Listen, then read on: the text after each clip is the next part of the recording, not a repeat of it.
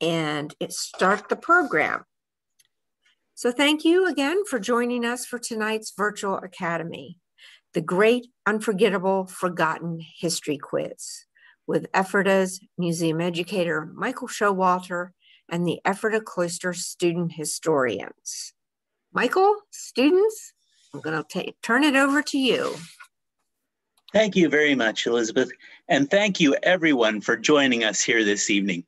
As Elizabeth mentioned, tonight's program is going to be very different from our previous Virtual Academy programs. While it will contain history and lots of facts, we also want to mix in a lot of fun. We want you to chime in with any kinds of comments, stories, recipes, songs, whatever you got that might be pertinent to the questions. We're going to be asking a bunch of questions. We're going to ask you to use the chat box to just put in the question, the answer to the question as we ask it. And then after that, the students will be providing sort of the real answer or more about the answer. And when they've finished with their short presentation, then we'll come back and say, what else would you like to chime in about? So with all of that presented, let me say also, many of you might recognize a few of these student historians. This is how they usually appear at the site as part of the Lantern Tours, the annual program that they are always so well excited about. But this game show tonight was really an exciting way to tie in their talents and also their creativity and education. The students came up with the questions for tonight's program, and they also researched the answers that they will be providing. And so with all of that, it's time to get ready for the great, forgotten history quiz with your host, Wes Lockard. Hey everyone, welcome to the great Unforgotten History Quiz. So today, you might not know like any of the answers, but that's okay because you're gonna learn a lot. So, who was the first person who was in the room? We got to figure that out. That was Jolene Newcomer. Okay, so the way that this game is going to work is that person will pick a number and we'll start with that question. I will read off the question. You have a little bit of time to put in what you think is the answer. Then we will reveal the real answer or more to the answer. And once we're done with that, you're allowed to unmute or text anything you want to add, any more questions to the answer, anything like stories that you have go with the answer. Okay, and then whoever answers first will get to choose the next question. But that doesn't mean don't rush. Just And before, excuse me, I'm sorry, I'm still having a small technical issue. I can no longer see the chat box. Can you give me a little clue here? Because I got to see the chat box. I will monitor it, Michael, if you want. Okay, all right, well, there's going to be a lot of coming in. All right, very good. But if you click on the chat, you should be able to. But I don't have that option. Okay. I don't know if I've covered it up, but. One of the students. If you're looking at your bar and you look at the three dots at the very far right.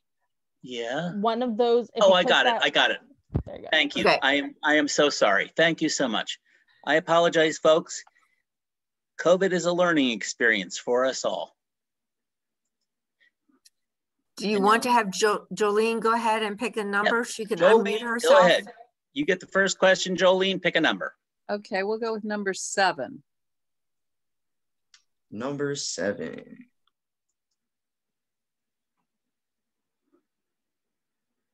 So, which of these 4 towns do not exist today?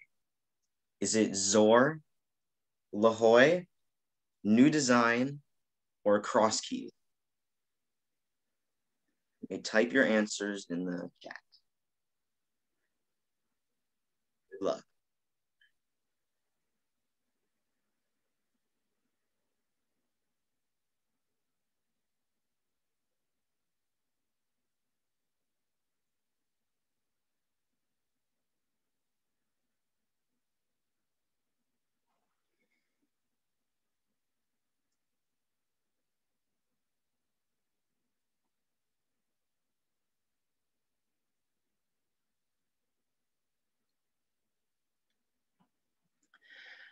Okay, we're going to stop collecting answers here, and let me tell you what's come in.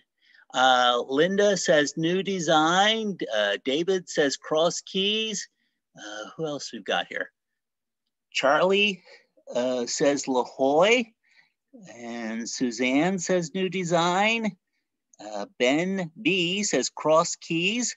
Sharon says New Design. David Fuchs says New Design. Jolene Newcomer says New Design. Ralph says La Jolla. All right. Wes, that's all that's come in. Oh, I think some of you may have got the answer, but this is the real answer.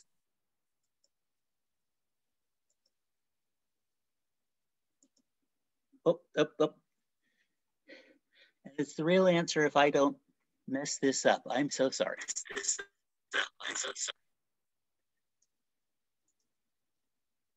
Current slide 7. And the real answer is... Also, Michael, there's like a black box. City that's no longer standing is... it was inhabited by the Nanacoke Indians, who were only there I'm for gonna 4 to 5 start that years. over again for you. So the city that's no longer standing is La Jolla. It was inhabited by the Nanacoke Indians, who were only there. Yeah. For 4 to 5 years in the 1750s. The log cabin restaurant lies in the middle of where La Jolla would have been. And were you all able to hear that? We were having some technical issues with sound this afternoon. So before we get too far in, just want to make sure you get... like blocking it. I don't know where to put the chat box. Okay.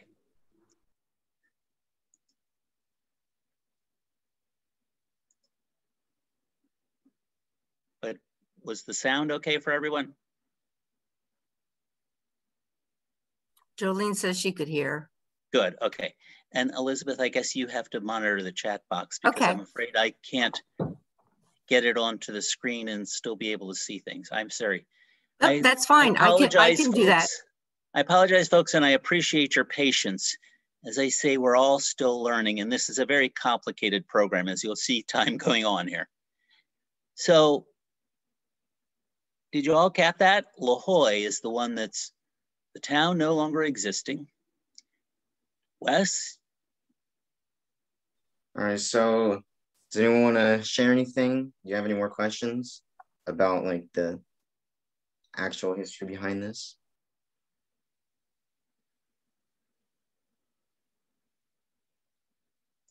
I'm guessing not.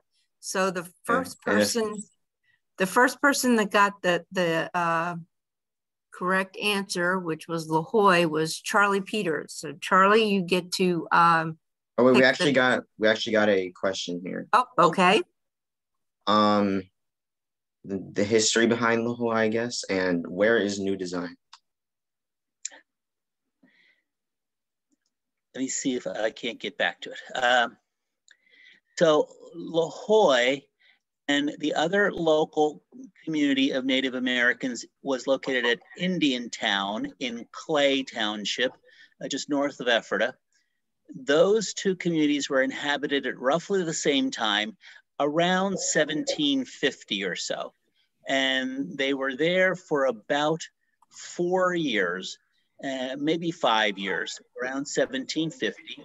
They were all Nanticoke Indians. The Nanticoke were somewhat of a migratory group early in their history, kind of moving often between the Chesapeake Bay in the summertime and sort of following animals to the center of Pennsylvania region in the fall and winter time. But by the 1740s, when they settled, much of both areas had been dominated by European settlement, and they did eventually move further to the north and the west in Pennsylvania. Now, I have, oh, you may not be seeing this. Hang on, you're not seeing this. Oh, wait a minute. Nope. I'm sorry. You need to do the slideshow from this slide. Well, I need to share the screen. That's what you're not seeing. No, we are seeing the screen. Oh, you are seeing. Oh, good, good. Okay, yeah, I thought you were seeing the screen. Very good. You just need to start the slideshow. So there you can see that New Design is an early name for New Holland. Earltown is another name that was used early in the 18th century. New Design is a little bit more 19th century. And Cross Keys is the current village of Intercourse. And Zor is Reamstown. And then we have one other question. Was the log cabin built while it was still La Jolla? Not that I'm aware of, no. Okay. All right. Now, we're getting the bugs worked out. Now we'll go back to the beginning. Now somebody gets to pick a number. Where was I? It was Charlie Peters gets to pick a number. Great, Charlie, if you want to unmute and pick a number. 3, please. Thank you. All right, thank you. Number 3. Question number 3. Who started the French and Indian War?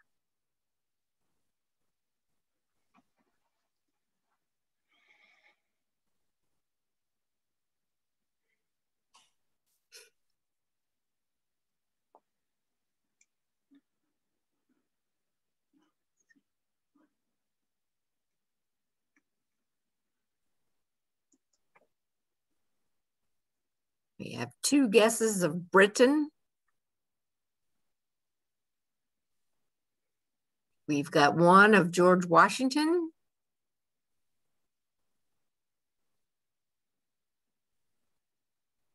Don't be shy, folks. We have another Washington. We could tie 2 Britons, 2 Washingtons. Yeah, don't be scared to share your answer, because literally all these questions I didn't know before either. But it sounds like we've got what we're going to get maybe for this time. So Wes, why don't you help us out here? So the real answer is actually... Oh. I apologize, folks. Can't tell you how many times I practiced this. That was number 3.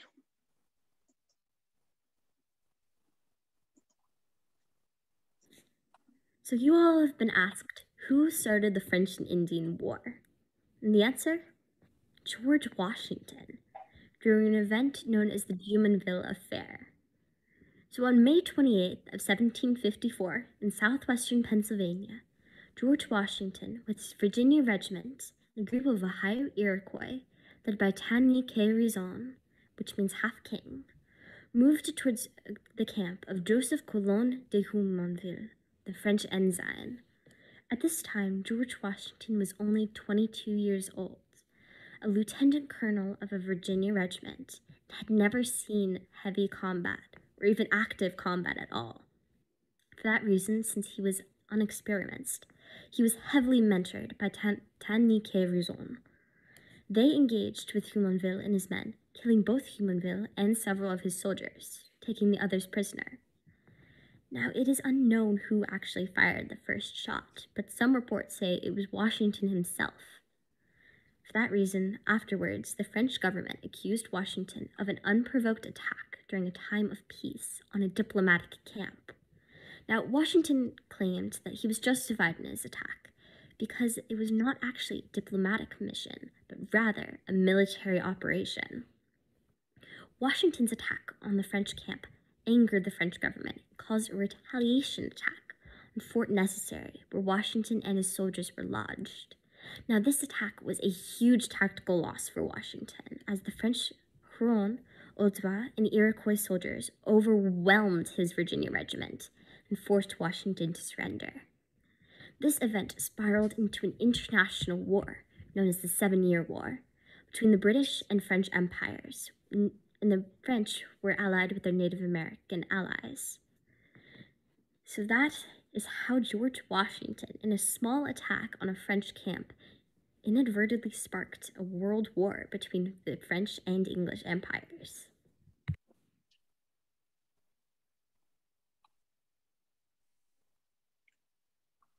Wes? All right, so anyone have any more questions about this? Anything they want to add? We'll give you a few seconds, and if not, we'll move on to the next question. Looks like Ben B will be able to pick the next number. Actually, Linda Guyman got the question right, the first one to get the question right. Oh, yeah, actually that makes sense. So Linda, you can unmute yourself and get ready to pick the next question. It doesn't look like we're getting any. 2. All right.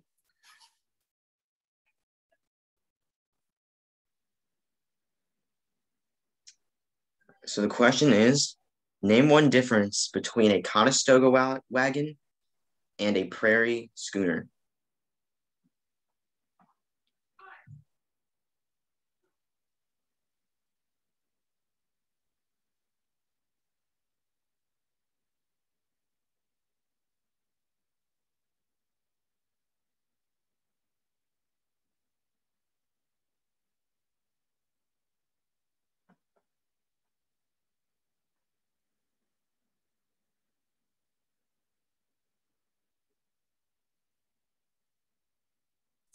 We're getting some answers. Charlie says size. Ben said one was longer and covered. Marietta says the schooner went out west. Terry also says size. Linda said Conestoga wagon hauled freight and the schooner hauled people and went west.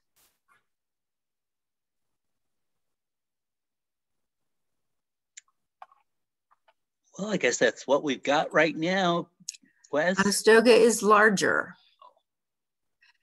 Conestoga wagon didn't go out west. The bend in the bed of the wagon.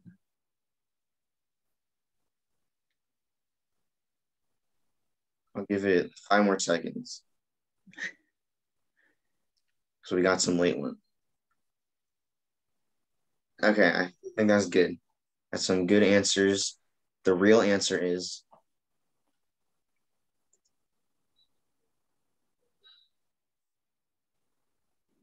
it's a common misconception that Conestoga wagons were used by settlers going west on the Oregon Trail. The truth is that they weren't.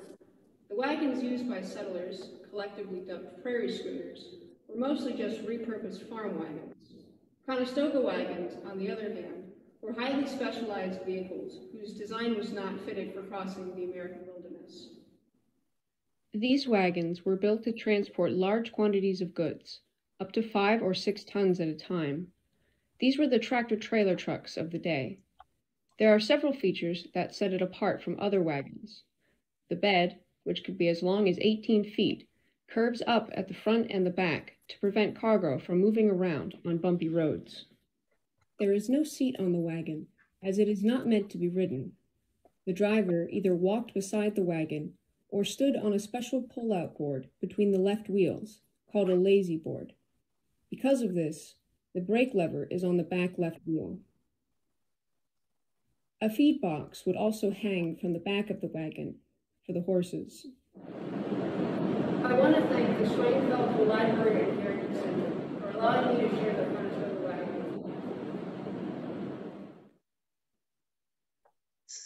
Any other? we got any more questions, comments?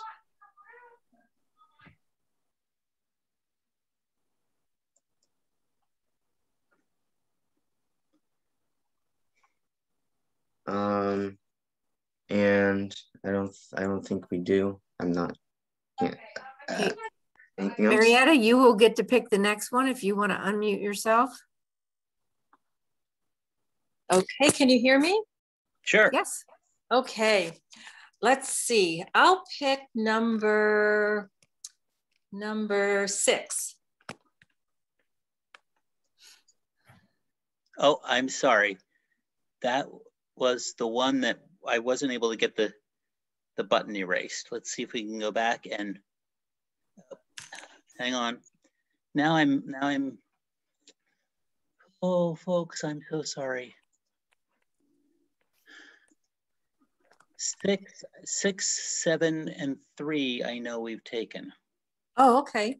Well, then how about number 1?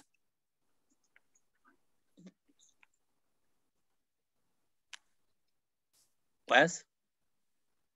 Okay, so question is, what is the meaning of the stone and why is it here?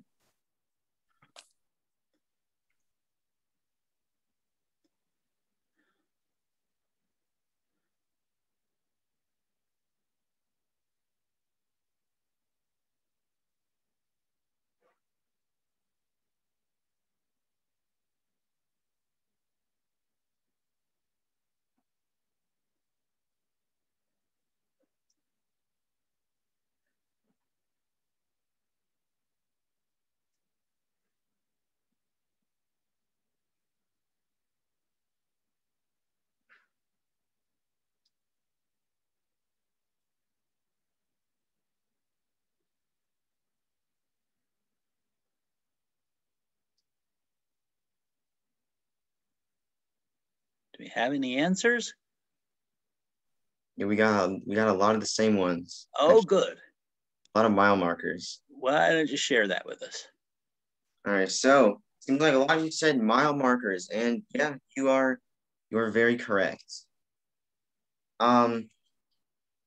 So this stone that you can see on the screen is actually, it's located between Giant and the Walmart shopping centers. It's one of many that exist in this area.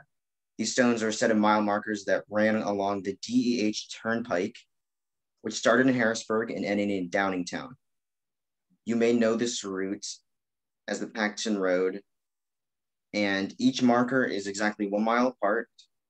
The markers read XX to P or XX to T, and the P stands for Philadelphia, and the T standing for Turnpike. In Ephrata, there are 5 mile markers existing, one in between Walmart and Giant, which is that one. And there is a missing one that would be located in front of Lee's Camera Center. There's one across from the Cloister. There's one in Lincoln, one in front of Ace Hardware Store. And the final one is at Twin Pine Car Dealership and Weaver's Candy. On the 9th of September, 1871, this section of the turnpike was condemned for being dangerous and out of repair. This was later owned by the Clay and Hinkletown Turnpike Company, who implemented a toll system from September 1884 until May 1919. On July 1919, the Commonwealth of Pennsylvania bought the road and removed the tolls.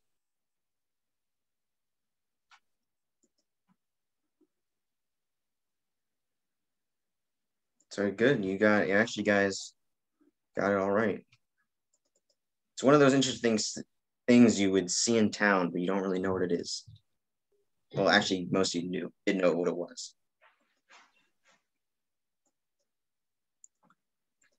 Oh, hang on. Anything else you want to say before we move on to the next question?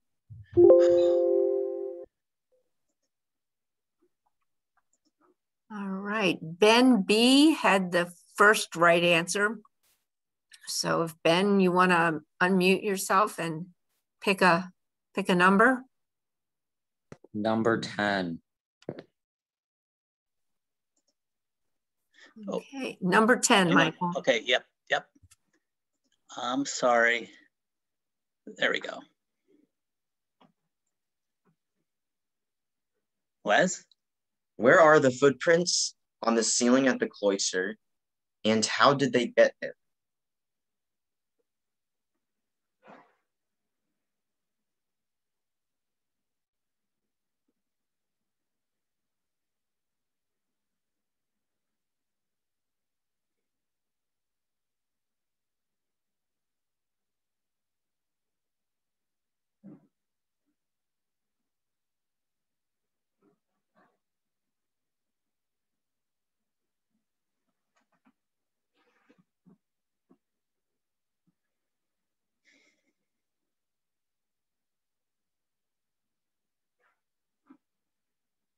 I think you've stumped them.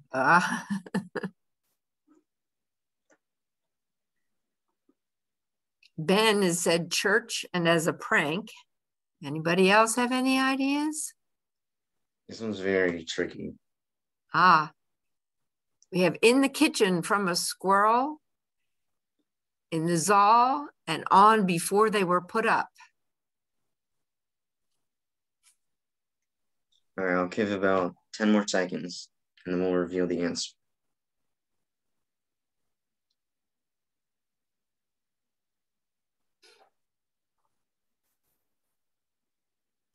Zal from someone walking across the boards on the ground. Greasy feet.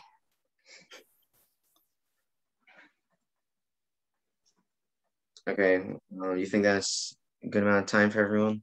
I think so. Okay, so the real answer is it is located on the Zal ceiling planks, just like you see in the picture. Now, back in the day, many people used to believe that the footprints appeared by someone being so moved by the power of God that they were able to walk on the ceiling and their footprints were marked into the ceiling boards to show how powerful that God could be. But that, of course, was a myth and that never happened. And the real story is that some of the brothers and sisters of the cloister were mostly barefoot, and sometimes they would put grease on their feet, just like when we would put on chapstick. One of the children with grease on their feet was walking on one of the boards when they were laying on the ground. The grease soaked into the planks, and it left a permanent mark when they were put in and coated with a darker color. But now the footprints have dramatically faded since the restoration in 1969 let in a lot more light.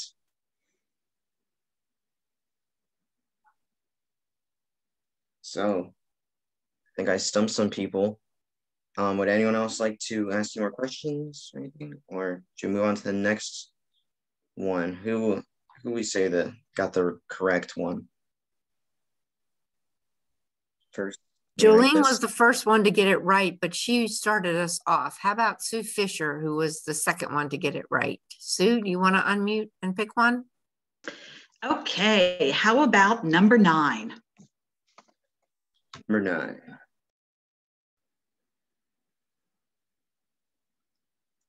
Where is the oldest surviving house in Ephrata? Oh, and for the extra question, I believe you can see them barely. Is that correct, Michael? Yes, they're very hard to see today, but if you know exactly where to look, you can see those footprints. But let's go back to this old house. Is this at the cloister or in the town of Ephrata that you mean? In Ephrata. So the whole town. The whole town. The whole town.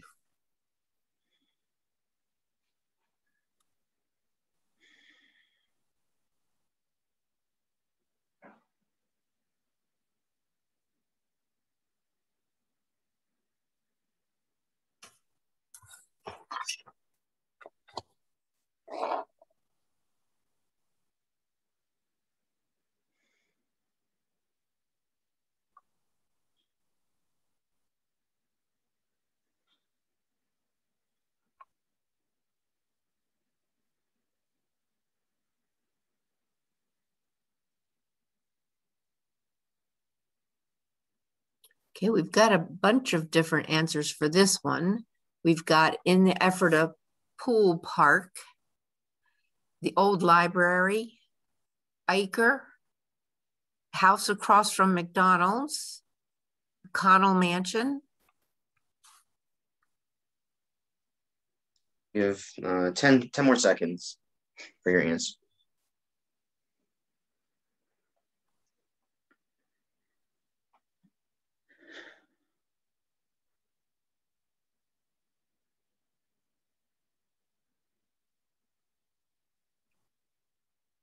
We have Hans Herr also listed.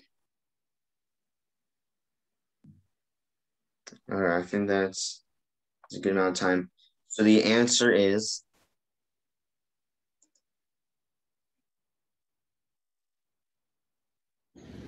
The oldest surviving house in Ephrata is the Eicher cabin, located right across the creek from the Ephrata Cloister.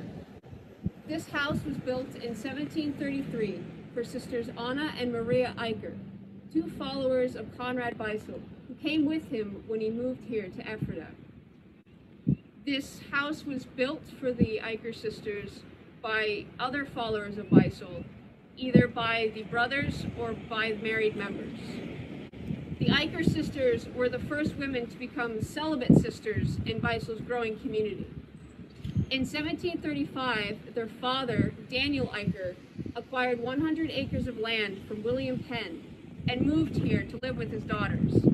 He built a new house right next to this cabin, which today forms the oldest part of the next door Eicher Arts Center. The cabin that we see today has been expanded from the 1733 original. Only this stone portion is original. This back section with the window was added later.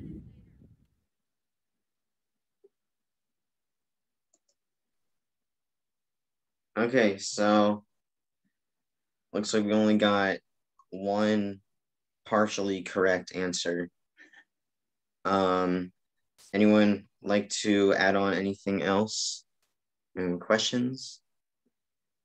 And if not, who should be the next person to pick? I'd also like to mention that all the buildings that everyone's listing are all very old, and they're like pretty close.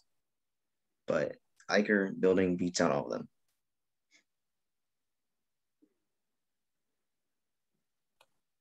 Okay, well, Sue had it, but she just did. Sue, you want to nominate somebody to ask which one?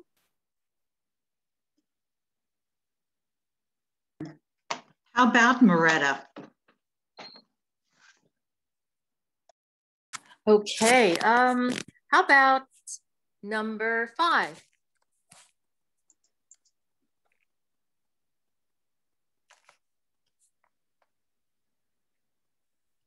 Okay, so where would you find a pair of brick squirrel tails at the cloister?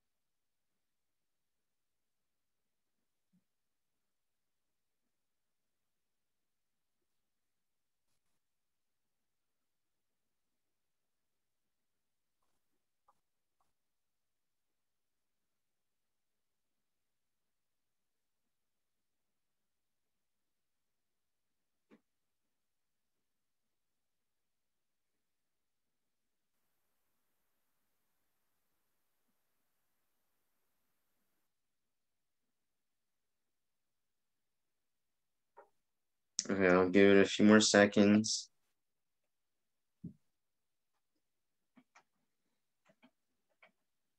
Okay, so the real answer is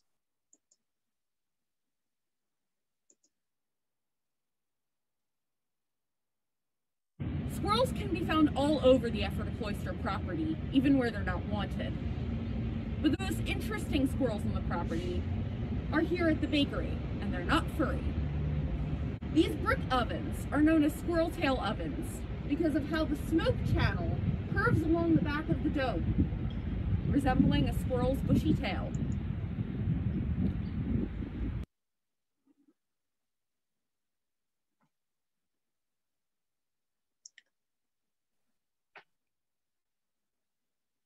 So I think some of you got it. Who should we pick as the next? Who should be able to pick? I think Terry Pierce, because he specifically said ovens. So we're going to give that answer to Terry. Terry, you want to unmute and pick one? Sure.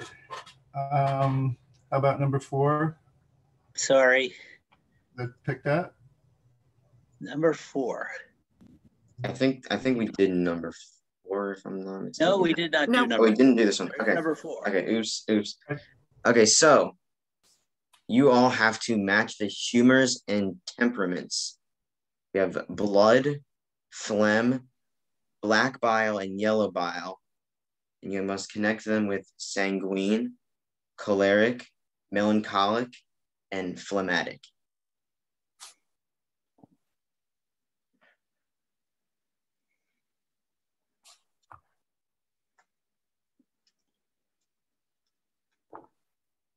We also have a question about the brick squirrel ovens. Did that design keep the smoke from affecting the food? Can I answer that one, Michael? Yes, please, because I'm thinking the beehives work the same way in a sense. Right. So the squirrel tail is in essence the chimney for the oven. It funnels the smoke because there's no actual wood or fire in the oven when you're cooking. You're only heating the oven up with a fire till it gets to the temperature you want.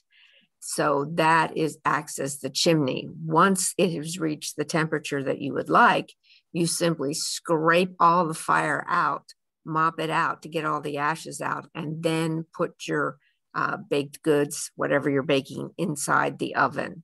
You start out with things requiring higher heat. For a typical household, they're going to fire their oven probably once a week. The cloister fired, I believe, Michael, you can correct me if I'm wrong, every other day. That's what we think. Is what we think, yes. So, yeah, so there's actually no fire in there, so the smoke wouldn't have affected. But having had bread directly from a beehive oven at Chadds Ford Historical Society, it tastes very good. Okay, so for the answers, I accidentally put, I was trying to explain kind of how you should put these. So do it like David did. I messed up when I was typing it in.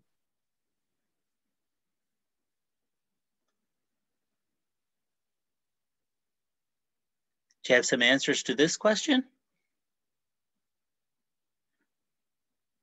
We got a few, but like some of them are like not really complete. Yeah, like that.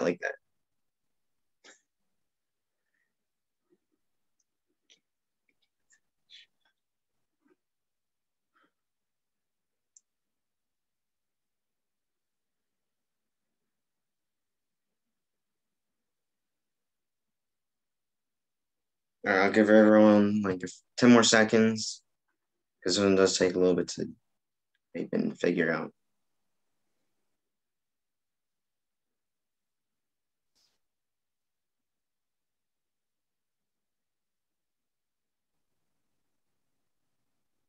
Okay, so the answers for the correct matches are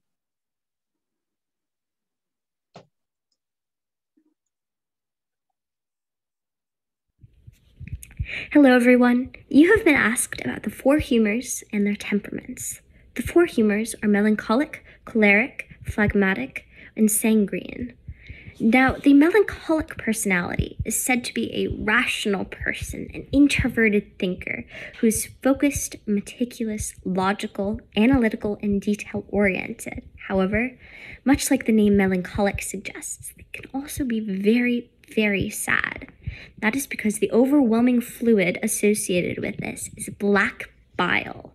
For that reason, it is associated with the spleen, old age, and being cold and dry in terms of your temperament. Now, choleric humor is associated with an artisan who's an extroverted thinker, who's driven, ambitious, headstrong, impatient, and serious, because it is most commonly associated with yellow bile, which comes from the gallbladder or is associated with the gallbladder. This refers to a time of childhood, and the personality is said to be hot and dry. Phlegmatic personality is said to be a guardian of introverted feeling, who's accepting, calm, stable, collected, and harmonizes with those around them. For this reason, like the name suggests, it's associated with phlegm, which comes, what they thought, from the brain, is associated with the mature age and is cold and moist. And the sanguine personality is associated with an idealist who's an extroverted feeler, who contains the traits of being charismatic, optimistic, open-minded, explorative, and energetic. For that reason, it's associated with the blood, the heart, the age of adolescence, when man is at his most foolhardily, and hot and moist personality. Now, when it comes to terms of the hot and cold, the cold aspect is said to suppress actions, while the hot personality is said to prompt actions. And these 4 different humors were the cornerstone of medieval medicine. They thought that whenever you were sick, it was because one of your humors was out of line. For that reason, they would take away blood, try to add blood, stimulate bile, take away bile, add phlegm, get rid of phlegm. It was a whole ordeal. That's why bloodletting and leeches came into style, because if someone was too sanguine, they would try to remove the blood, or if they weren't enough, they would try to add blood to a person. Now, these 4 humors and temperaments do not only influence medieval medicine, they also are found in literature. William Shakespeare used these all throughout as different personality types for his characters. Most notably is Romeo and Juliet, where each of the 4 main male characters is associated with a humor.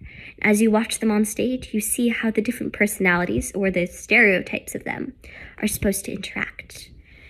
Now, the melancholic personality is most commonly associated with Romeo because he is sad and weepy, but also an introverted thinker. He may sometimes seem extroverted, but he mostly keeps all of his feelings deep inside himself and only shares them with those people that he truly trusts.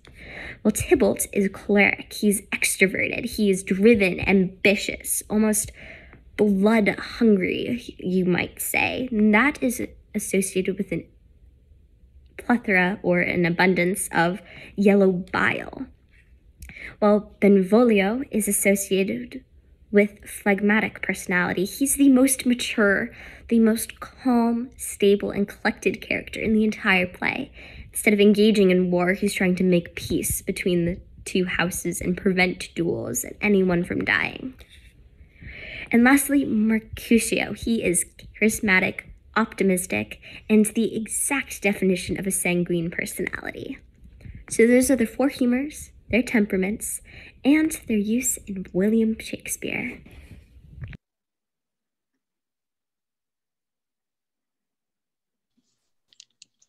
Would anyone like to add on any comments or questions?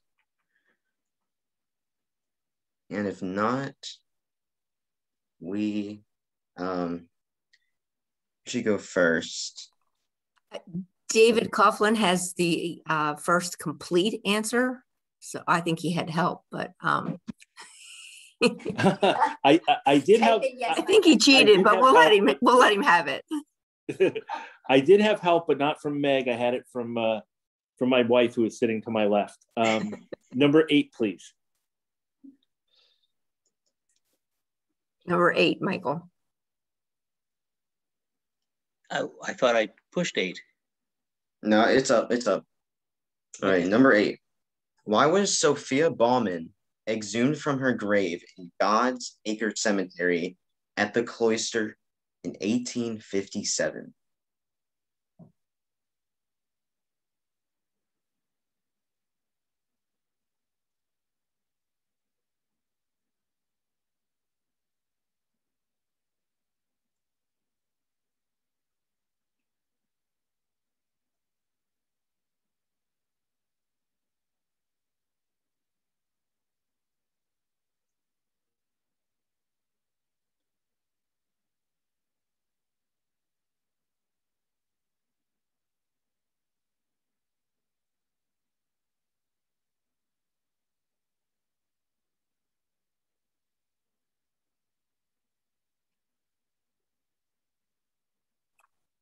So far, we've got 2 answers. One from Ben for being seen the next day From Sue Fisher, to be buried elsewhere. Anybody else? To be moved to another cemetery, says Linda. To make room for a road, says Terry.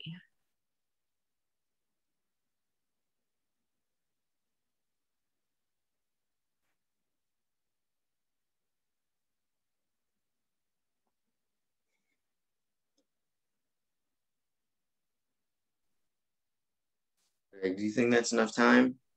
I think so. All right, so the real answer of what happened was So Sophia Baumann died of consumption, and shortly after she passed away, so did her mother, 2 brothers, and 2 sisters.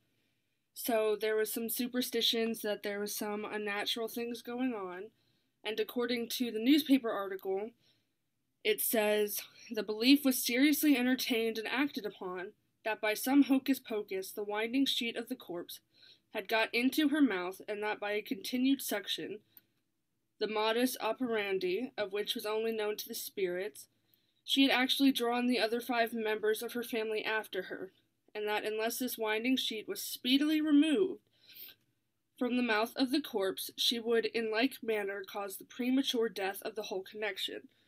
But when they dug her up, they realized that the sheet had worn away, as it usually does underground.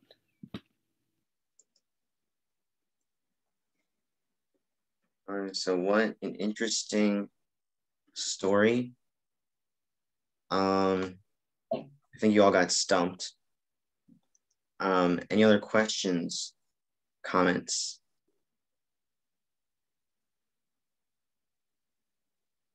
Who should be the next number picker? I don't even know. Well, nobody got that right, so I'm Well, just random.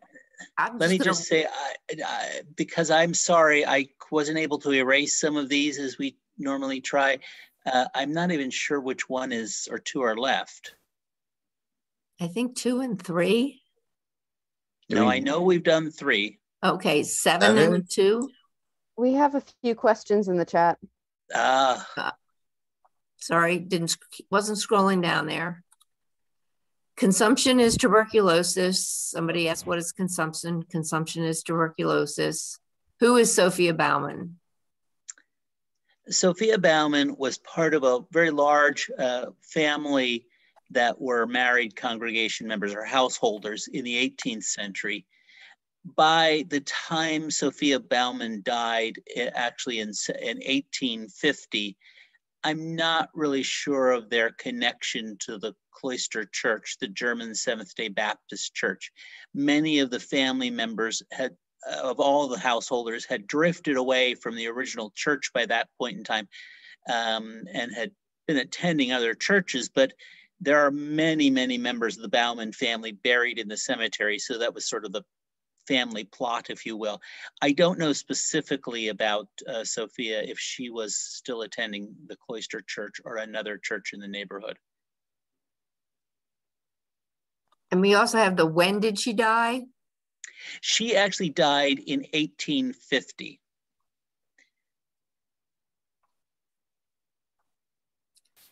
Okay, so what numbers do we have left, Michael? Well, I sort of think we've got 2, possibly 7 and 9. I'm just not sure. I believe we did 9. I could be wrong. Okay. I think 6 is still open though. Yeah, I think it's 2, 6, and 7. Okay, well then pick one. Oh, so we did 7, says Jolene. Yeah, I thought we did 7. Kathy Glass, how about you? How about you unmute yourself and pick one? 2 and 6.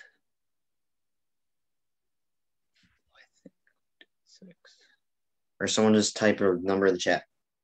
Quick, pick someone, pick something. Kathy's gonna do something for us. I'll say number 2. All right. Now, I thought we did 2. Oh, no, we did 2. All right, hang on. I just gotta kind of go around the loop to get back. And I sort of think we may be at the end. Wait, check 6. Did we do that? Yeah, I sort of think we did all these. All right. There's one question that we prepared that was not seen here somewhere. All right. Well, we So got. I think we might be having the same issue we had earlier where it wasn't. It's not in the extras? We do 5? No, because the question I'm thinking of is the coffin question. Oh, you are so right. I am so sorry. Okay, I'm going to go directly to it because we need to do this one yet. Wes, you want to read that one for us? Okay, so what kind of coffin would you set on your dining room table?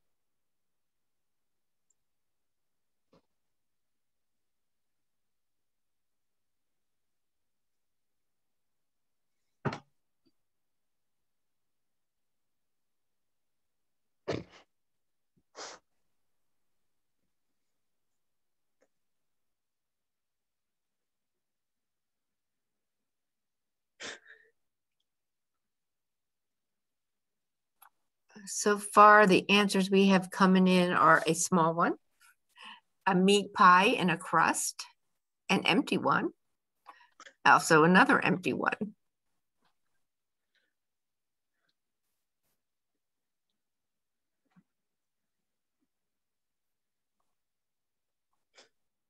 And then I like Terry's answer. I agree with him. One that you're not in.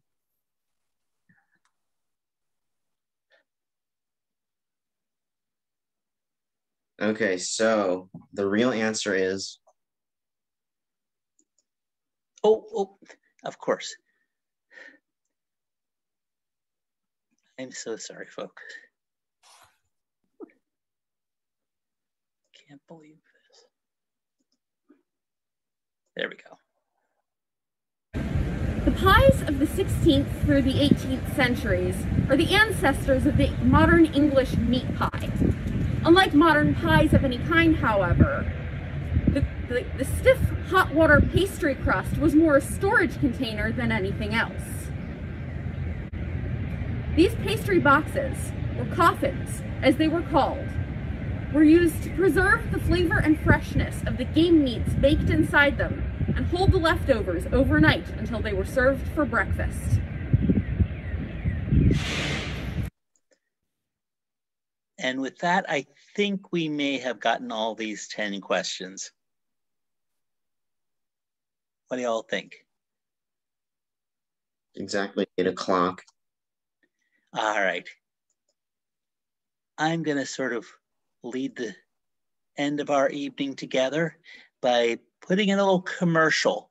And part of the reason why the students wanted to do this evening was to share with you and all the possible people beyond you the story of the student historians. These are high school students who volunteer their time at the Ephrata Cloister.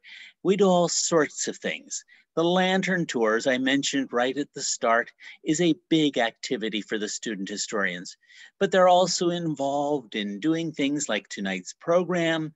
They learn about local history, about the Ephrata Cloister. They serve as hosts and guides in some of the historic buildings when it's possible. They are on the site, involved in many of the programs we are able to present to visitors throughout the year. You do need to be 14 years or older to join the student historians. And if you or anybody you know, a child, a grandchild, a neighbor who might have an interest in things like this, please have them contact us. I put my name and phone number and email down at the bottom here, and I really hope you'll consider spreading the word about the student historians. We have a lot of treasures at the Ephrata Cloister, physical treasures, but we also have live treasures. Many of you in the audience know that you are, as volunteers, live treasures, and the students are volunteers who I consider some of the real superstar treasures. And it's always a pleasure to work with them. It's a pleasure to have been having you with us this evening. Thank you so much for your patience, your cooperation, and for your attendance this evening. Have a great evening, everybody. Thank you, Michael, very much. And thank you everyone for your for hanging with us here through the technical glitches. As Michael said in the beginning, this is all a learning curve, and we've all learned a little bit more tonight as it is. I want to remind you that our next Virtual Academy program will be May 13th. And Michael will be doing a program that will investigate the works printed at Ephrata Cloister for other people and organizations, called At His Request Put Into Print, Customers of the Press and Puzzles of Printing at Ephrata Cloister. I have one other announcement that I would like to make tonight as well. I'm happy to announce, if you haven't heard already, that the cloister will be reopening to the public beginning April 30th. Our hours of operation will be Friday, Saturday, and Sunday from 10 a.m. to 4 p.m. Tours will be by appointment only, and we'll begin taking those appointments April 21st. Tours will run on the half hour from 10:30 to 3:30. There will also be self-guided tour options available as well. Masks will be required, and there will be capacity limitations for the visitor center and the museum store. But we are so excited to go back to the site and welcome you there in person once again. Do know we are planning to continue with our virtual programming the second Thursday of the month, even though we are open to the public. And we look forward to seeing all of you either in person or on Zoom in May. Thank you all and have a good evening.